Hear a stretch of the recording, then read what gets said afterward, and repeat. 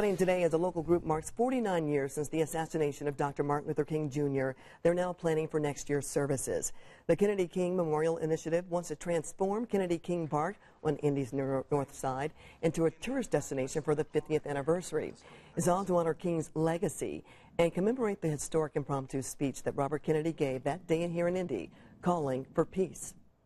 The 50th anniversary is a particular date in commemoration, but how wonderful to be able to leverage that with some lessons, some messages from two of the most famous Americans for a time that is very relevant even in today's age. The park renovations will be done in about 3 phases. We'll keep you updated.